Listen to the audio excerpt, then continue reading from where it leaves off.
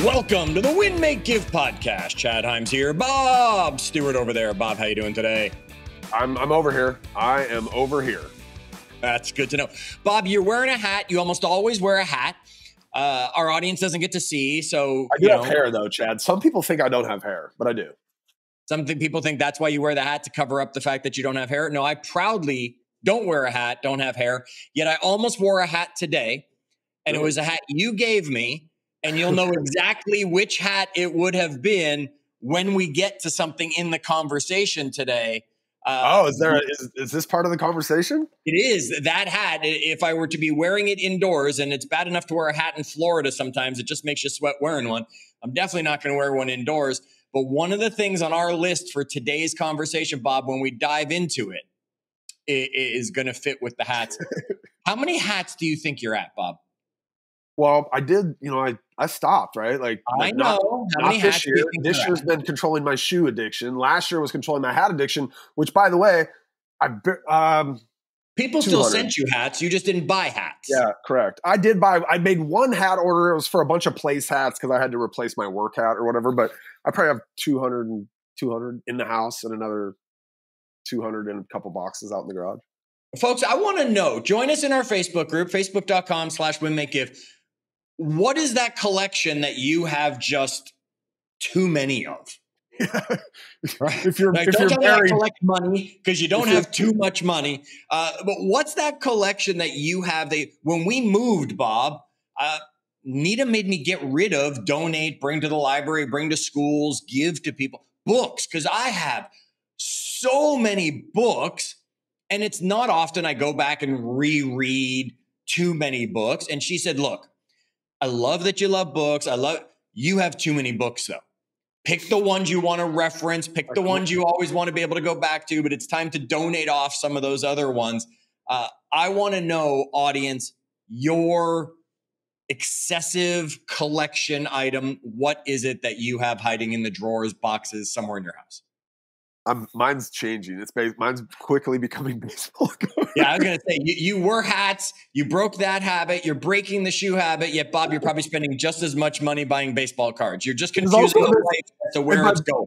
My boys are at the age where they're starting to like sports too. So now I'm using them as an excuse to buy shit that I never could have as a kid, right? I'm like, ooh, look at this jersey. I should buy this signed jersey and then hang it on my son's wall. And my wife is like, you need to stop all of this madness. But anyway. Bob, here's a tip. On the back of the framed jersey you got hanging on the wall, make sure you put property of dad. No, you can't take your college with you. Otherwise, that kid's going, no, that's my Michael Jordan jersey. Well, one of the jerseys has Stewart as the last name, and then the other one has Carter because his name's Carter Stewart. So I've got two jerseys. He can keep the Carter one. I'll probably keep the Stewart one, right? Okay, so Bob, I'm going to put you on the spot. This has nothing to do with anything, folks. You know that we usually babble for a while. If you could have one signed, authentic jersey, any of the sports, who's the athlete that goes on the wall that you want a signed, authentic jersey from?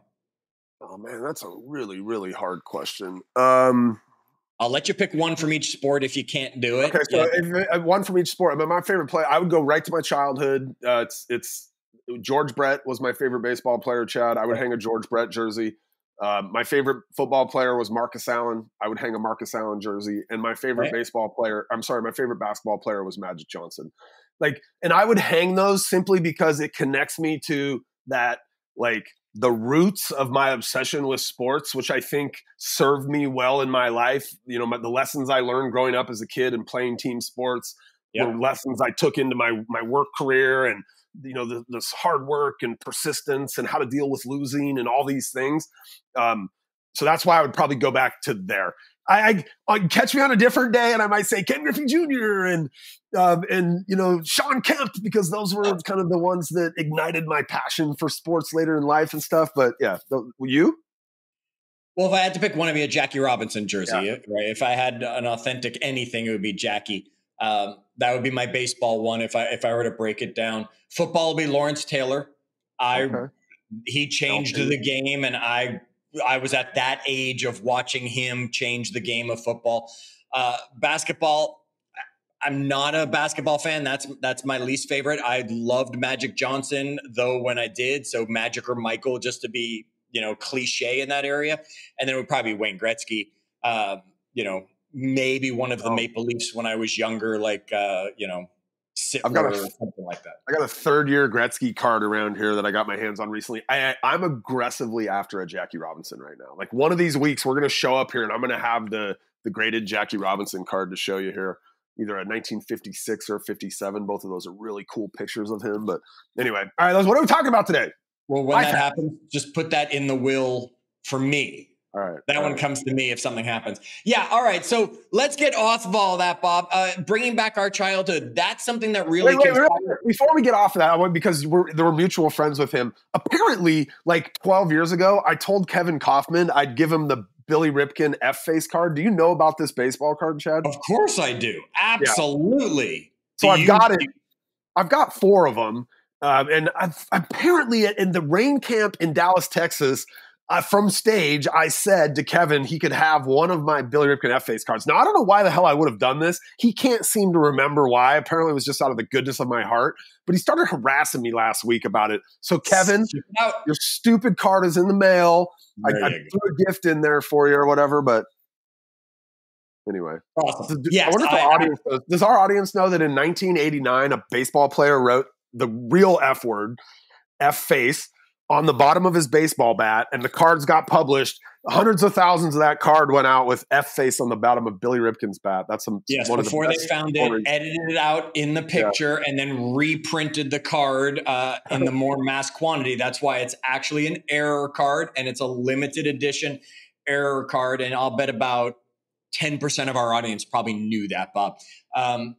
Okay. So we're talking about some life hacks. And I think that we almost addressed one right there, which is go back to your childhood every now and then, right? For some of us, that's farther back than others. Yet going back to your childhood is going to be one of those great ways, Bob, that gives you an unfair advantage in life, because we had an unbridled passion, an unbridled energy at that point in our lives when we were kind of getting ready to really start life. I don't mean childhood like 5, 6 years old, but I'm talking back that the college grad years when we were about to hit the world.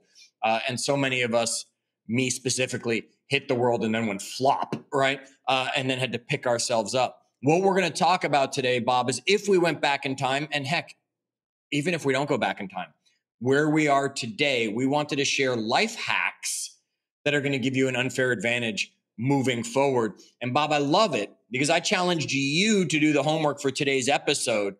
And you did not give me a list of 10 life hacks. You gave me 11, Bob Stewart, and I love you for it.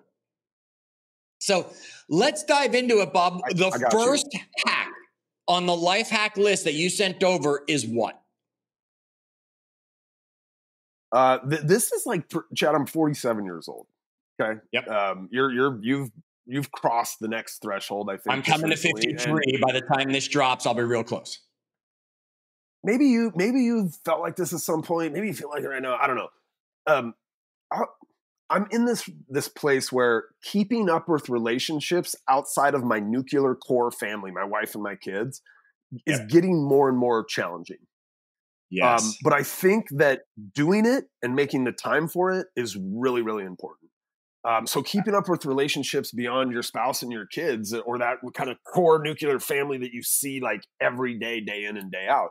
Now, they're easily the most important people in my life. It's why I choose to spend most of that time with them. But what I find, Chad, is it's really easy to get into the routines with your family, and you start to lose those connections with your friends that, and you get together with them and you're like, oh, we should do this more often. But if you don't purposely set out to do it, it's not going to happen. I love Jesse Itzler. He's got like some of the stuff he does where once a quarter he does something that like him and his boys have never done. A lot of times he's doing that with a friend or something. I think these are things that we have to prioritize them, or those relationships and those bonds that you built all through your teens and your 20s and your 30s. As you start to get later in life, they start to fall apart. Yeah, I think does this resonate with you at all? 100%. I think it's such a great point, Bob. And the thing I'm seeing in people is when you start to lose those relationships because of your nuclear family, right? That you've said you got your partner, maybe your kids, maybe mom and dad that are kind of depending on what your family looks like. You get to a point where the kids get to a certain age, they go have their own lives. And then what happens if something happens to your partner? Now, all of a sudden, you find yourself alone, isolated, yeah, because you haven't created other relationships. Your kids went on to have their own lives. Doesn't mean they don't want you around, but you're not around the same way. And you find yourself all alone in life. And I think if we knew that then, we would keep up a lot of our relationships that they're always with us. Now, I'm blessed. I had a group of guys who became my friends in high school. That's really when we all met, or I met into them. Some of them knew each other even earlier than that. And it doesn't, we have a chat that's going all the time, jokes about anything, whatever is going on at the moment, sharing moments when something hard is happening. We just had something happen in our world and they were all there without a hesitation. I just got to see one of them in person for the first time in 15 plus years. We figured it out and we picked up just like it was yesterday. And it's keeping up those relationships, Bob, because so many of our relationships, I'm sorry to say it, and I'm sorry to anybody that I put in this position. So many of our relationships are relationships of convenience. Right? I mean, you and I got to spend time together. Dave and I got to spend a lot of time together. Ben and I, we got to spend a lot of time together, especially during COVID, right? Because we would get together, we would record, we would do all that stuff. I moved away. Once every 3 months, Dave and I find time to make a phone call or something. Ben and I will text back and forth now and then when there's something really worthy of texting about. Otherwise, a lot of these relationships, Bob, they become relationships of convenience. And when you move or they move, all of a sudden you look up and we didn't keep those going. We find ourselves isolated at some point in our life because we've either aged up, right? Or we've lost somebody along the way who was one of the very few.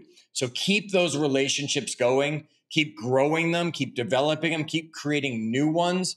That is absolutely going to give you an unfair advantage in life because we were not meant to be alone. All right. Love it. Life hack number two. Number two, it's the hat. Right? It's the hat that I would be wearing if I were wearing a hat right now. You gave me this hat. You came into the podcast studio one day. You had bought hats for all of us. And you said, this one is clearly for you, Chad, and put it on my desk. And it says, nobody cares, work harder. So this is life hack number two. And part of me is tempted to tattoo this like on my back or something. So if I'm working out and people are running behind me, that right, nobody cares, just work harder. Bob, that's the thing. I mean, and that isn't, sadly, it's an unfair advantage. Everybody wants someone to care. Everybody wants somebody to listen to them, to pity them, oh, I'm not good enough. Oh, I'm not tall enough. Oh, I'm not fast enough. Whatever it is, nobody cares. Everybody really cares about themselves. I'm sorry to say it. When it really comes down to it, people are, I don't care, work harder. What do you take on that? What rings in my head on this is like, it's a very similar statement essentially from David Goggins, which is nobody's coming to save you. Yes.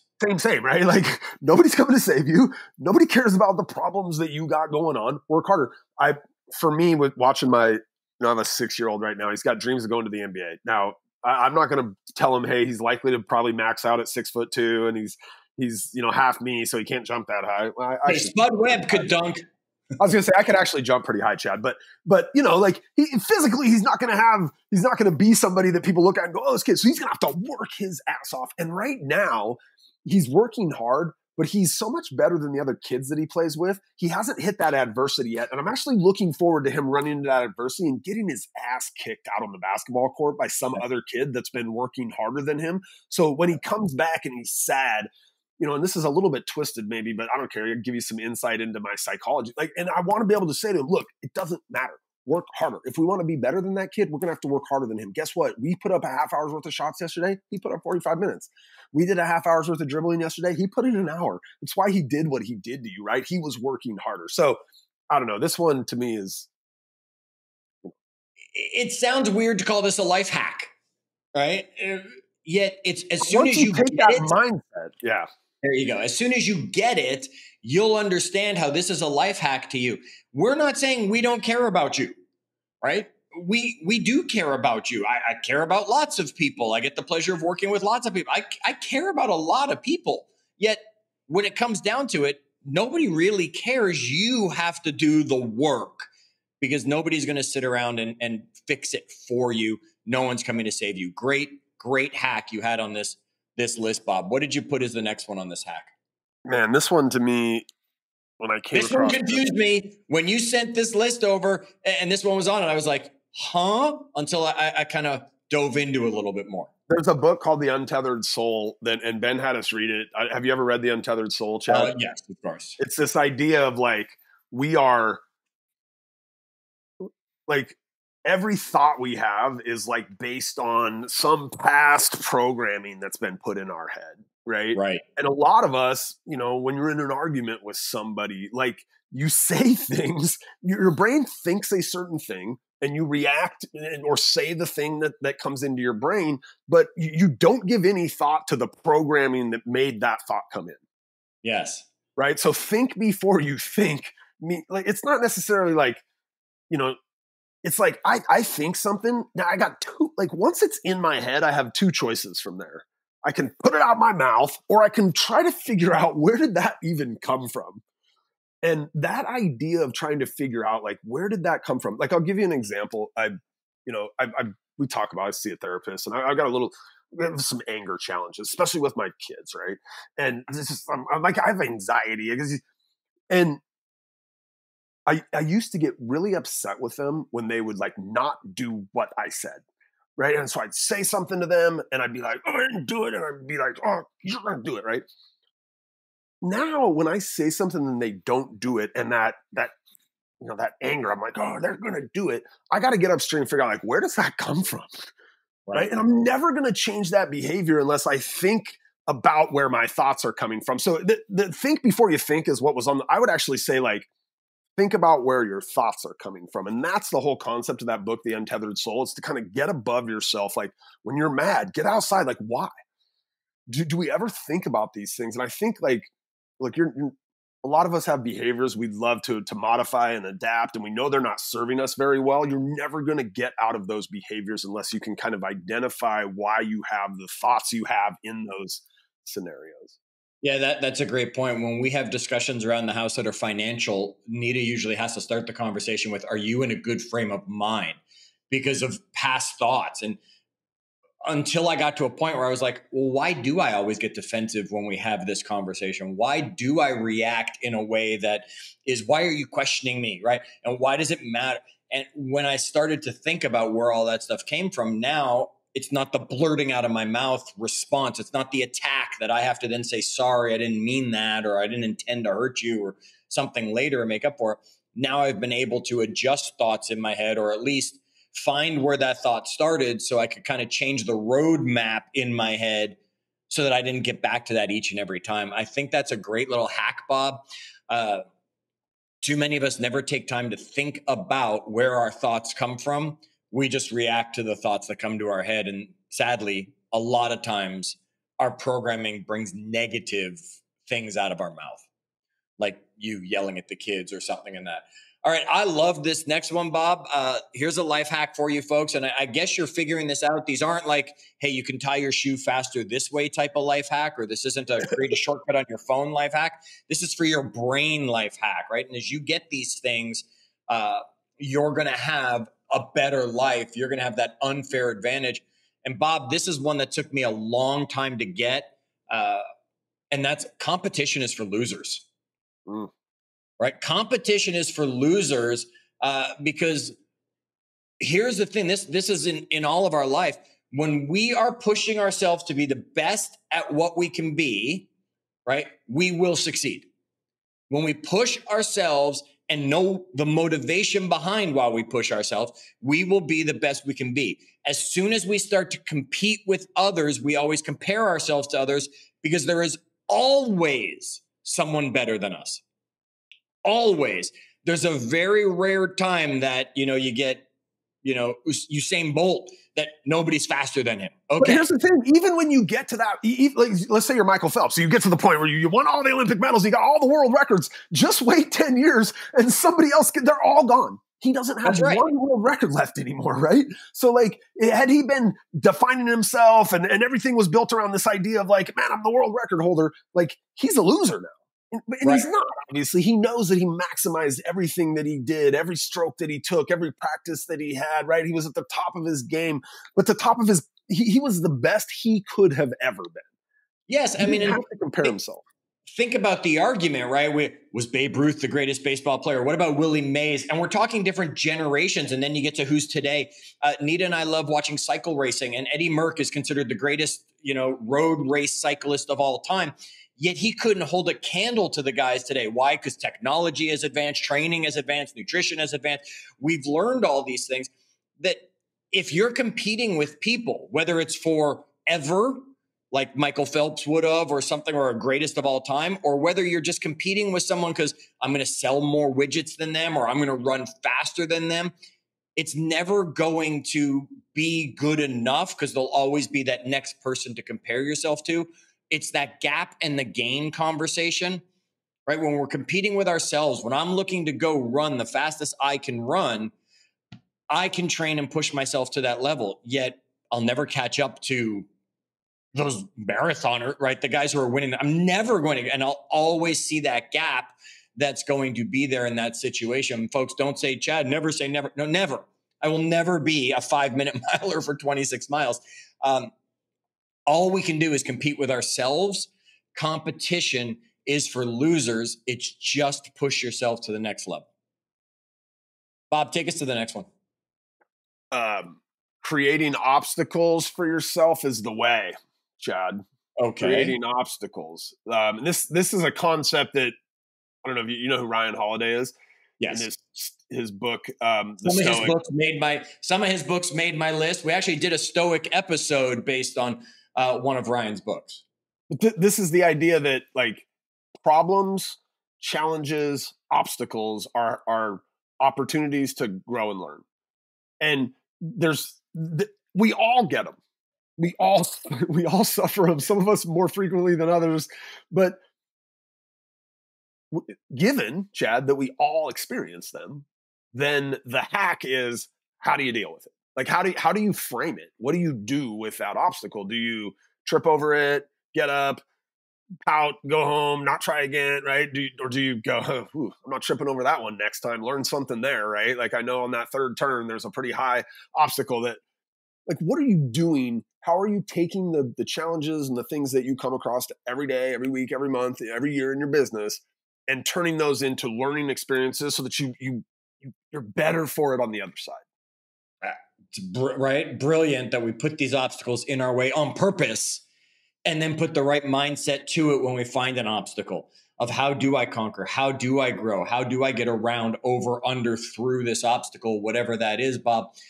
Because that is going to be a hack for our life. It is going to get our brain functioning on a different level, which is going to make obstacles not only looked for, then conquered, instead of, oh, there's a really big wall, I'm going to just turn around. Yeah, I remember we had a really big deal fall apart early in my career, and I was in my 20s. This is a $30 million deal. Like, I was going to have more money in my 20s than I'd honestly deserved or was ready to handle. Right? Yeah. Like, and like in the moment, it was really hard.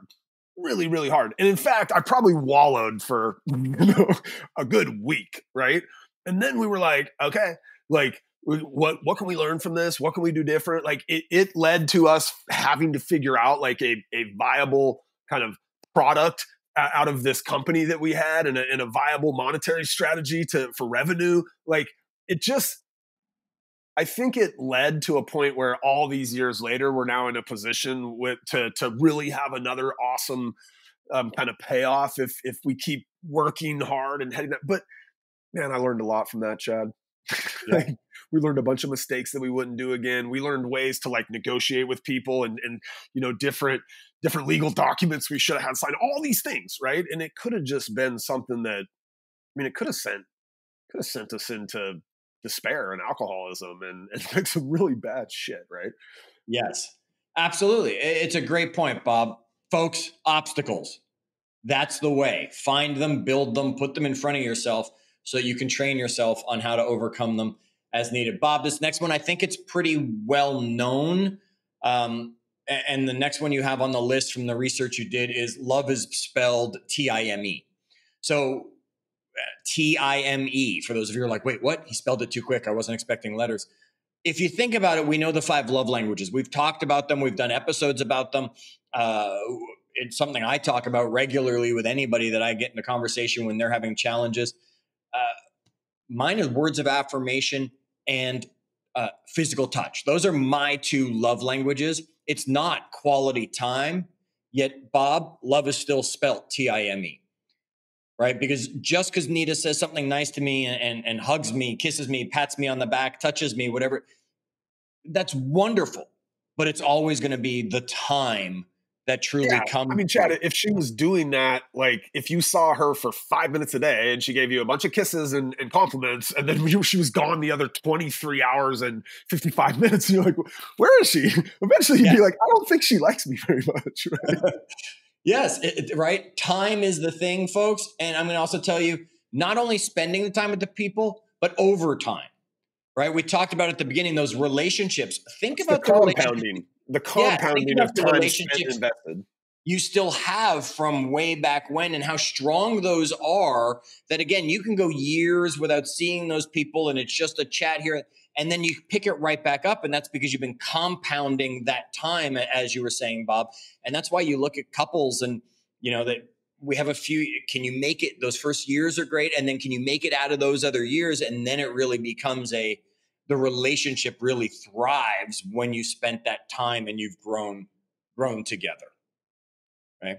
Let's keep flying through the list, Bob. No one can make you feel bad about yourself or inferior without your consent. I really like this one a lot. And look, I'm raising kids, and kids on the playground are some of the most savage individuals that walk the face of the earth. Okay, you've got kids. I want to ask you this: is it worse now, or was it that bad when we were kids and I just don't remember it? I think it's worse. It gets worse younger because the kids, they can watch the YouTubes and they're getting exposed to things outside of their group of peers more easily. And so, you know, the things that maybe we would have heard about from an older brother in 5th grade, these kids are hearing about in 2nd grade, right? So I don't know. I do think, you know, I think every generation goes, oh, it's not like it was when we were kids, right? I think there's also more, right? There's more diversity in people nowadays. So there's more ways to pick on, bully, you know. And the other thing is you've got the internet. Like it used to be, you left school and that was that. And now some kids, they're not my kids because they're young and they're not on the socials, but like, you know, you start to get into like late junior high, high school, like these kids are now exposed to that environment, the good or bad, all the time, right? So, but I firmly believe this, and my I have I'm gonna be careful what I say here. I have somebody I know that hates to be called dumb, hates it. Like if you're like that's dumb, they get like really really upset, and I always thought to myself, I think they think they're dumb. Like, I think this person thinks they're not that smart. And so they get really defensive when somebody calls them dumb, because when somebody calls me something I'm not, I'm just like, what? I'm not dumb, right? Like I'm laughing off when you tell me I'm inferior in some way. If I believe it, I might be upset. Yes. But if I don't believe that thing, you can't tell me what I am. And I'm constantly coaching my boys on this, right? They come home, Jimmy called me this on the playground. And I'm like, are you that? And he's like, no. And I'm like, doesn't matter what Jimmy called you, right? Like people can only make us feel inferior if we already feel that thing. And here's the cool thing about it, Chad. If you don't want to do something about it. Work harder. Nobody cares, right? Work harder. So I had a term that people used to call me that would make me really angry. And it was because my father used that term. So I believed it. right? So when he would And call that me, gets back to thinking, like, think before you think, right? there They you say go, something, you're right? like, I'm pissed. And you're like, wait a minute, why am I so pissed about that? Oh, because my Right. dad used to And say I've that. been able to think about what I think and now say, well, wait a minute. He didn't really know who I was anyway to use that term when he would refer to me. And he doesn't have that space or power in my life anymore. So that word doesn't have that space or power. I'm not going to make that connection any longer. So now if somebody used that term on me, I'm laughing it off. Like you said, right? I'm not. So have a nice day. Right. And you're able to move on from whatever that comment, word, terms are. It's a great point, Bob, that, you are only, no one can make you feel badly. No one can make you feel inferior unless you give them the right to do it. I think this next hack is one that many have probably heard. I don't think this one's original. It's that you are and you become what you see, listen to, and read. Right. So we've heard this in other ways. It says 5 years from now, the only thing that'll be different about you is who you are influenced by and what you are choosing to read. Right. That's the only changes that'll happen. The challenge with this one, Bob, is confirmation bias. Right. A lot of times you'll read something looking for it to just prove what you already believe. And you've got to be careful with that you're not just I mean, look, bringing in information for the here's the fact. thing. If you set out, like, let's say you're like, okay, I'm gonna read something. Right? You're Yep. like, I'm gonna stimulate my brain right now. If you do it unintentionally, like you go on Facebook or you go on LinkedIn it's gonna feed you the thing that you already think and believe. Yes. Right? So you like in this arena, I think you really have to set out to find things that you want to consume versus just going and opening your phone up and consuming whatever pops up at you. Well, and I Right? think we have to also be careful about, and I'm going to use something very topical, of course. Again, I don't know when this absolutely drops. It might have dropped after the election, even. I'm not exactly sure on the date. Yet, if you're a Republican and you're reading from certain sites that are Republican heavy sites, or if you're a Democrat and it's just confirmation bias. Right. Yeah. You're just going out there and reading from the authors that are telling you exactly what you want to hear so that you feel better about your choice. Right. Make sure you're choosing things to read that actually open up your mind, open up opportunities. Right. Don't say, I read a book called The 5 a.m. Club by Robin Sharma. And don't be the person who says, I'm never waking up at 5 a.m. So why do I want to read a book about the 5 a.m. club? I'm going to read the book about I can sleep in late, right? But then again, there's going to be people who are morning people who are going to say, well, I'm going to read that book for the confirmation that, yes, waking up at 5 a.m. is absolutely the right thing that I should be doing. That's not what the book tells you, but that's what it's all about, right? I'm confirmation bias. Be careful. The people you have conversations with, the things you see, and what you read, because that's going to be one of those great life hacks for you. If you can read and implement, not always read only what you believe going in. Bob, This next on next our one is list. this next one's a little bit like I like it. Anyway, remember everyone you You meet is put the afraid of. list together. I know. I like it, but it's a little like when you hear it, you're just like, oh, how does this practically apply to me, right? So everyone that you meet is afraid of something, loves something, and has lost something. And Okay. so, like, as I think about this, what it makes me think is, look, we often look at other people and think, they don't have the same problems I have. Right? Like Ben Kinney got to that point because he was something different, or that person's, now the governor of the state because there's some. When you're out in the world and you meet people, sometimes like I used to really in our 20s and 30s, we got a chance to rub elbows with a lot of like very smart, successful Chad, right? They were selling lots of houses and running big companies and doing all these things, and until I could like look at them as humans in some way, it was hard for me to feel like I fit in. Once I realized though, and I didn't take this approach necessarily, hey, everybody that you meet has loved something, has lost something, is fearful of something. But I definitely took an approach of like, these are just normal people. And so these are three things that every normal person would have done, right? Loved, lost, and Is afraid of something. and fearful of something, right? It humanizes people. Yeah, and Bob, I've got to say, and I've been working on it, of course. Empathy was never my top trait. That's never going to make my list top trait. I'm a big believer in nobody cares, work harder, right? Not, oh, it's okay. But if I can remember this, I at least have more compassion for people because I know that I'm afraid of certain things. I know that I love certain things and certain people that if they were taken away from me, what that could do to me. I know that I've definitely lost things along the way. And if I can just remember that whether I know what yours are or not, I know you absolutely are scared of something, Bob. You absolutely love somebody and you absolutely have lost something along the way. I'll at least have more compassion, even if I might not have more empathy for the situation. And I think that is something that is really missing in the world. Folks, one of the things that has helped make someone like Ben a success, since we're talking about, is his compassion to people. Right? People want to be around him because of his compassion. They want to be in that universe. They want to replicate stuff like that. And that attracts people to him, which can attract people to all of us. Remember it, it'll make the world a better place. Bob, this one on your list, I actually went, I looked at your list and I said, okay, I am going to make sure I get to do Nobody Cares, Work Harder. And I'm going to make sure I get to do this one, Okay. which is the less stuff you have, the less you'll worry about. And that can be at every level. And the reason I wanted to make sure I talked about this one, Bob, is we just did it with this move, right? We went from 3,000 square feet down to 1,300 square feet. We had to downsize a lot of stuff. Nita and I had to purge a lot of stuff. We had to get rid of a lot of things. We had to realize a lot of changes were happening because of the choices we wanted to make by downsizing into this location.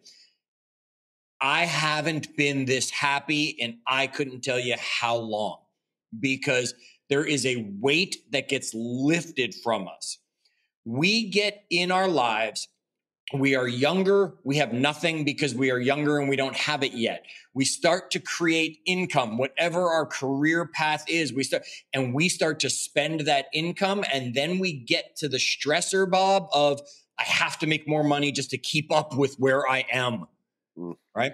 The less expensive stuff specifically, but just the less stuff in general, the happier you will be. If you want a life hack, and you're young enough to be listening to this because your parents have got you listening to the Win Make Give podcast with us, don't start becoming that person that just spends because you need the retail therapy.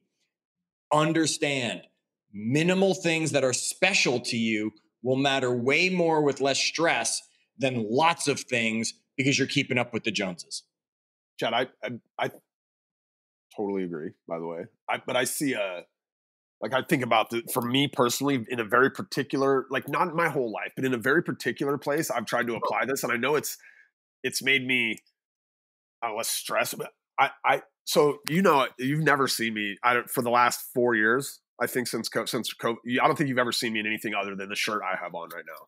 Yeah, I don't think so. It's a Lululemon hoodie. It's this black hoodie. I wear it everywhere. If you've ever seen me in public in the last 4 years, I'm in that shirt. I generally have the same hat on too. But I started doing this in like my outside of work life. Like I found a t-shirt I love, Chad. I got rid of all my other t-shirts. I only have like 5 pairs of that one t-shirt. I'm done. Yep. Like if I'm going to wear a t-shirt, it's that t-shirt. I do the laundry at our house. So I fold all the laundry and the socks. And we have 2 young boys. The laundry never ends, literally never ends. But what we did is the boys all have the same kind of sock. How many different kinds of socks do you have in your sock drawer? And if you were to do 2 weeks worth of laundry, you'd have, 5, 8, 10 different socks. And at the end, you got to match those stupid things. No, I don't have to do that anymore. Why? Because my socks are all exactly the same. Every sock goes with every sock. Yep. Yeah. I'm trying to create this like consistency. And look, Gates did, or Steve Jobs did this, and I'm not Steve Jobs, right? But the simplicity of every morning getting up and knowing exactly what I'm going to wear. And every time I go and do the laundry, the stuff all matches up really easy. Like I'm looking for these kind of hacks in my life to reduce the amount of mental strain that I spend on those things, because you don't realize it, but all these little decisions we're making in our life are just a bunch of mental strain that at the end of the night make you tired.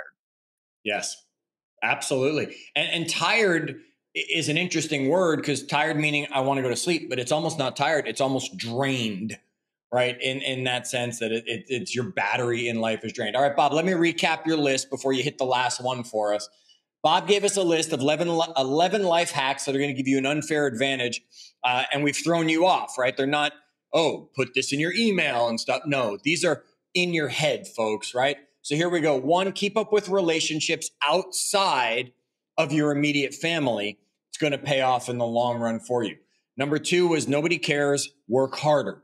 Number 3, think about things that you think about, right? So think before you think about those thoughts, as we put it. Number 4, competition is for losers. 5, obstacles is the way. Have those obstacles, learn it. 6, love is best spelled Time. 7, nobody can make you feel badly or inferior if you don't let them. Number 8, you will become what you see, listen to, and read. Number 9, everyone you met, everyone is afraid of something, loves something, and has lost something. Number 10, I just went over, which was the less stuff you have, the less there is to actually worry about, which will help you. Bob, your last one that you put on this list. You can be anything you want, just act like it. And here's, I didn't live by this my whole life. I let a lot of negative thoughts come into my head, Chad.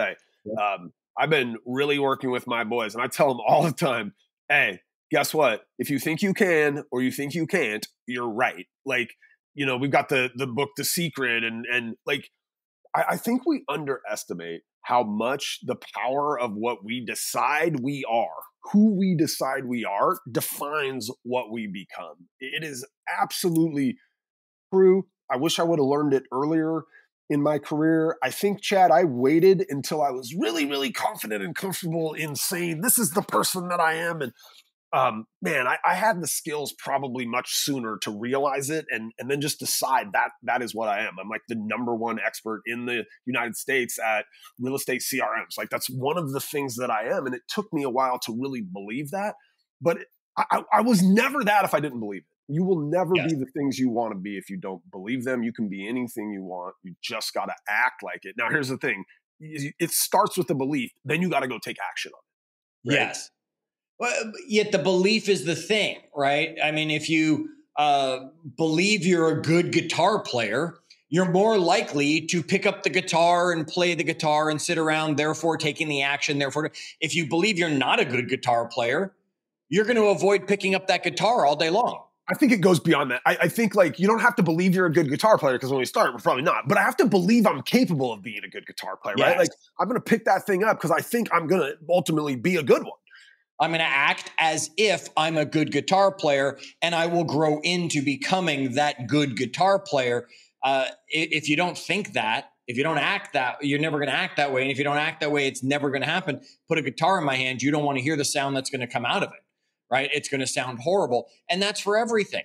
Oh, if you think you're going to be a great public speaker, then go do it. You'll feel better. You'll be charged to go do it. If you say, oh, I'm scared of doing that stuff. Okay, then you're telling yourself, I'm not a good public speaker. I used to tell myself I'm bad at my calendar, Chad. I'm bad at managing my calendar. And yet you finally told yourself. I started telling myself, I'm capable of managing my calendar.